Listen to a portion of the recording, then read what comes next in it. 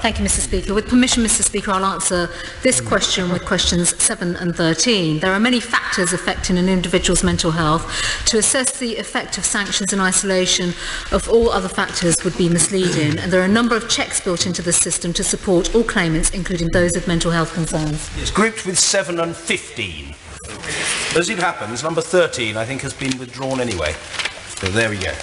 Callum McKay. Thank you very much, Mr. Speaker. I think that is disappointing, and we are all on this side of the chamber concerned about the terrible damage that the ideological cuts being made by this government are doing to the most vulnerable in our society. The last 2 weeks at Prime Minister's Questions, my right honourable friend, the member for Murray, has asked the Prime Minister about suicides following on from benefit reductions. Will the Minister publish the details of these investigations forthwith? Minister. The Department carries out reviews to identify whether any lessons can be learned, but I should emphasise, Mr. Speaker, that the Information Commissioner has considered this very issue and has upheld the Department's decision not to publish these because of the level of personal information that is contained, and for that reason it would be unlawful to release this information. Joanna Cherry. Thank you, Mr. Speaker. In 2014, the Scottish Association for Mental Health, which is Scotland's leading mental health charity, published research which found that 98% of their service users said their mental health had deteriorated as a direct result of welfare reform.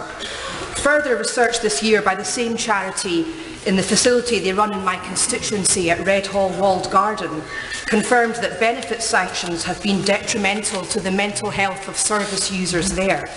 What steps will her government take to address the adverse effects of benefit sanctions on those with mental health problems? Minister. Thank you, Mr. Speaker. Well, first of all, let me start by saying that sanctions play an important part in the labour market and encourage people and support them to go back to work. And specifically, with regards to support for claimants with mental health conditions, our staff, our Job Centre Plus staff, are trained to support individuals with conditions during their job search, and they also have access to more expert advice should it be needed. Gavin Newlands. Thank you, Mr. Speaker. Is the Minister aware that her disastrous and failing sanction regime is not only causing untold misery to the people directly sanctioned, impacting on their well-being and mental health, but is also having a devastating impact on the families involved, with a recent Citizen Advice Scotland report highlighting that children are indirectly punished by sanctions? In light of these alarming findings, will the Minister reassess the impact of sanctions on the well-being of the family, and does this pass the Prime Minister's family test? Minister. Well, let me say to the honourable gentleman that our sanctions system is robust and there is clear evidence that it does work, and he specifically mentioned support for the family. Let me say to the honourable gentleman that it is this government that is supporting the family through our new Life Chances measure and, importantly, ensuring that work pays, which is exactly how families get out of poverty and the life chances of children and families improve. Maggie Throop. Thank you, Mr. Speaker. Could the Minister confirm that the number of cases that result in sanctions is falling? And doesn't this show that Job Centre staff are actually working with claimants to help them engage with their search for employment, and the fact that most people that are unemployed do actually want to work? Minister. Well, I thank the honourable lady for her question, and she is right, because as we have seen that JSA sanctions have been decreased by over 40% over the last year, but also importantly this is about the principle of the sanction system, and that it actually helps and supports individual job seekers to comply with the reasonable requirements that are discussed with them, with their work coaches, and developed and agreed to help them to move and prepare into work. James Morris. Thank you, Mr. Speaker. People with mental health problems do have particular barriers to get them back into the labour market and get into productive work.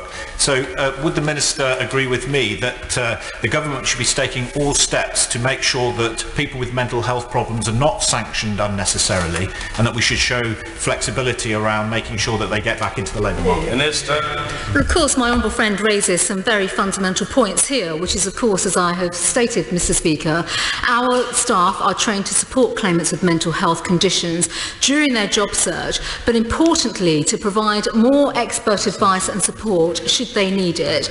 I come back to my earlier point as well, that claimants are only asked to meet reasonable requirements, taking into account their circumstances, their capability and, of course, their mental health conditions as well. Mr. Richard Graham. Mr. Speaker, I welcome the recent decision by the Department to trial a process of a yellow card system for 14 days in various places for those being sanctioned.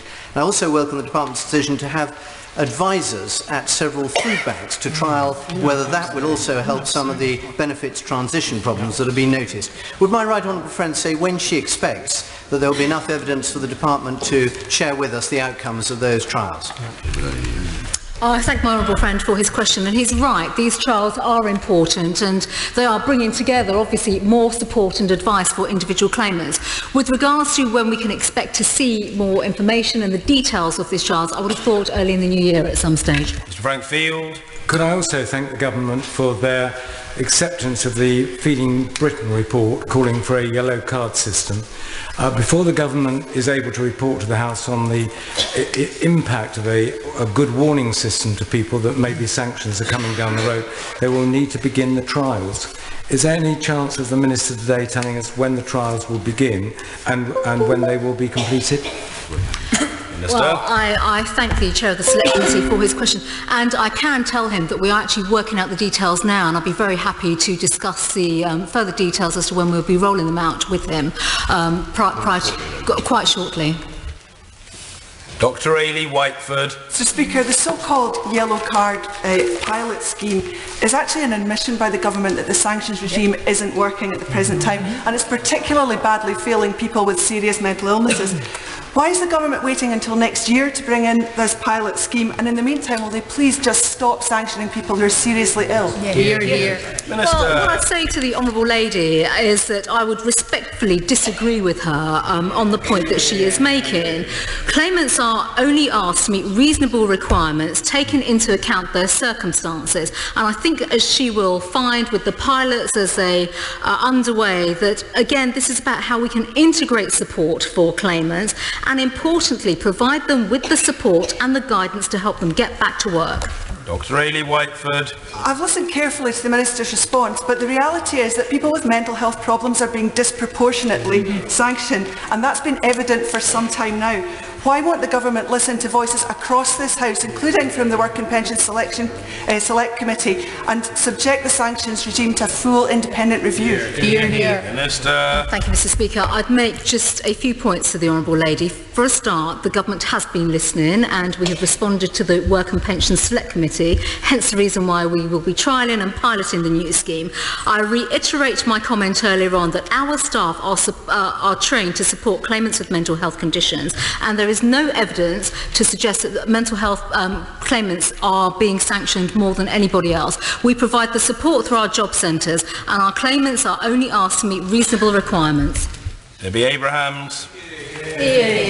Mr. Speaker, the Minister may have inadvertently slipped up there. There is clear evidence from last year that 58% of people with mental health conditions on the Employment Support Allowance work-related activity group were sanctioned. Obviously that is over half, and that's equivalent to 105,000 people. 83% in a Mind survey say that their health condition was made worse as a result of this. The Government's own evaluation of their work programme has not only shown how ineffective this is, with 8% of people with mental health conditions getting into sustained work, but on top of that, it also shows that punitive sanctions regime introduced by this Government just doesn't work. So why will the Government not commit to undertaking an independent review on sanctions? Minister. Thank you, Mr. Speaker. Well, clearly, I think the Labour Party have now changed their policies on sanctions, which of course is one that they used to support. What I'd say to the Honourable Lady is that the sanctions system is kept under constant review. We are trialling a new early warning system, which was recommended by the Work and Pension Select Committee, and I would have thought she would have welcomed that. I would also make the point as well that sanctions play an important part in the labour market system by supporting people to get into work, and in particular with people with health conditions as well. Well, ESA sanctions, and the ESA was a system that was put into place by the Labour government, which is the party opposite conveniently have forgotten that as well. We are very clear with the sanctions system. It is clear, it is fair, and it is effective in promoting positive behaviours to help claimants to get back into work.